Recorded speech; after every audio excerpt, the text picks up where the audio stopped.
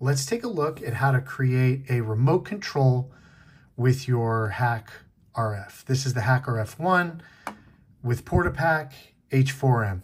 And I'm going to copy, just for our purposes today, one of these buttons and create a remote for the hack. So the first thing I have to do, after I turn my hack on here, is I have to capture one of these signals. So I'm going to go here to capture. And I happen to know that this signal is 433.92, so that's the signal we'll capture. And I have to make sure that I'm on the record right there. So you can see I am right there, record. And I want to also make sure that with some of these remotes, it's best if you put the trim on because it's going to lessen the file size. So I can go over here to trim, turn that on, boom, just like that. I'll go back to record, and now I'm ready to record. I'll leave all the rest of these settings. C16 is fine, the 500K rate is fine. All these other settings are fine for right now. The remote is so close, it's gonna be good. So what I'm gonna do is hit record, then I'm gonna play the signal, and I'll stop recording, and you'll see that it'll trim the signal. So here we go, record. Start the signal,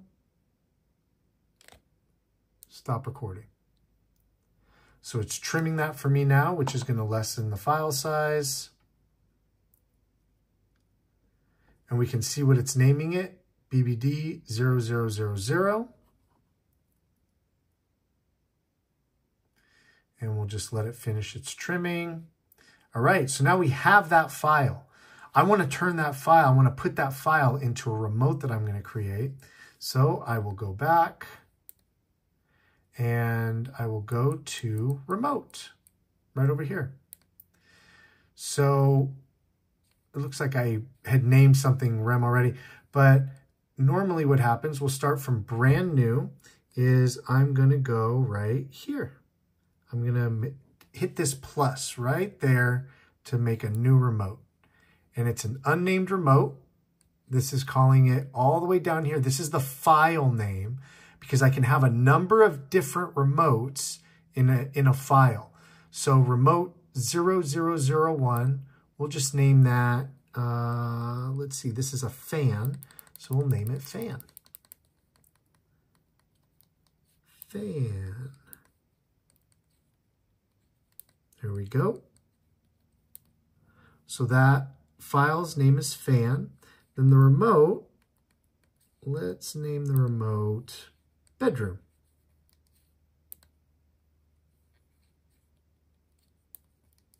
Bedroom.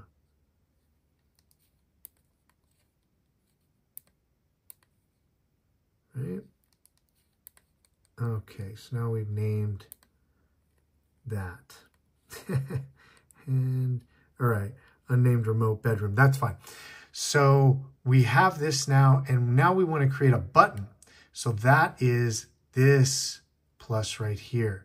So we're going to hit the plus, and there is my button. So what I want to do is go up to that button. I'm going to name that button.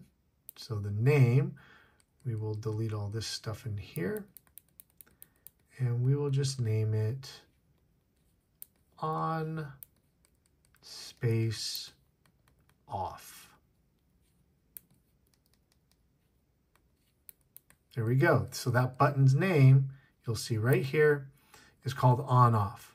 The next thing we want to do is we want to tell this button where it's getting its data from. So that's the path, and it's in captures. So whenever you capture something, it's in captures. So here's the file that I captured. There it is right there. So I've named it. This is the frequency it's on. The icon you can change right here for the way you want it to look. You can change colors of the letters. You can change the color of the background. And then hit done.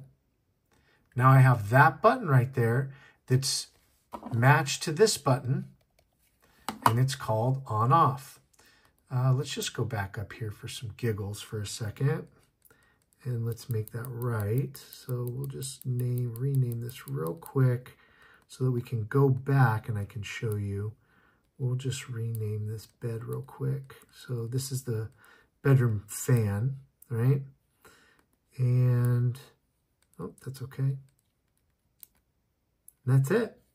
So I've got the bedroom fan. So if I come all the way out of this now and I go to remote, we can see there that I've got the bedroom fan.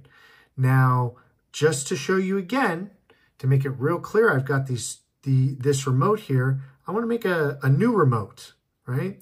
So we're going to name this one something different. We'll name it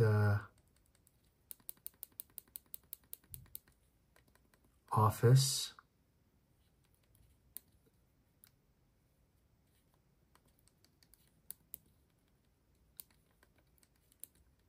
And let's say we had an office fan. So we hit OK there, office. We'll name this remote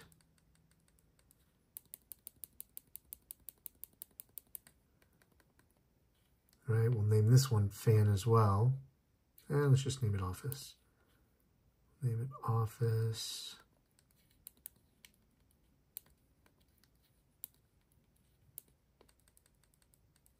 So I want to show you what it looks like when you have two different remotes. So now remember, we want to go to this button here. I'm sorry, this button here to create a button. All right. So now we've got this ready to go, right? But we haven't recorded anything yet. We got to go back and record. So we'll capture. And this time we'll use a different button just to capture. So I have to make sure that I'm on record. Am I on record? Yes, I am. So I'm just, oh, my trim. Got to make sure my trim's on. Boom. So I'm on record. My trim's on. I'm going to start recording. Hit this button. Let's try it again. Boom. Stop recording. Now it's going to trim that file.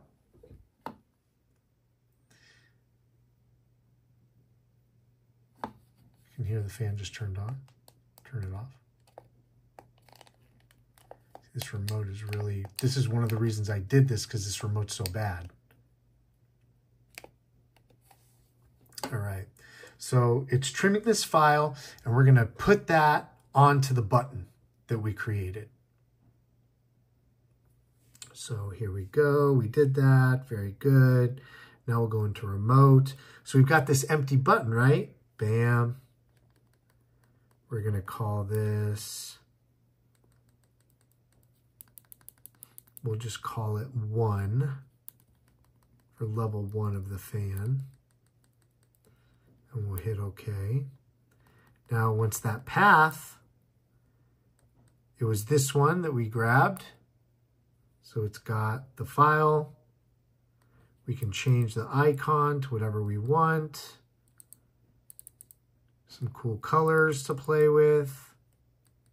Then we hit done. And there is our button. Now, if we hit this, you can see it's playing the file. We can go back. Oops, we can go back in remote. We can hit this. This is why I wanted to record two remotes. We hit this button, and now we can see all of our remotes. Right? So we've got the fan and the office that I created. They are both from the same remote, but in theory, you would be using two different devices. So you might have two different remotes. And so I've got the fan remote and the office remote. So if I go into the fan remote, there it is on off. Plays that signal for me. I can go, oops, I can go back to this button, go to office. And now if I wanted to, in the office, I could create another button. Boom. I have another button, which happens to be the on-off button for the fan. Just name it on this time. Right? We want to go to the path. We remember it's this first one, which we can always go in File Manager and start renaming these these buttons as well. Right, I'm done. So now I've got my level 1 fan and my on-off for the lights. And I can choose them at will. And that is my remote. So that's how to create a remote with the HackRF.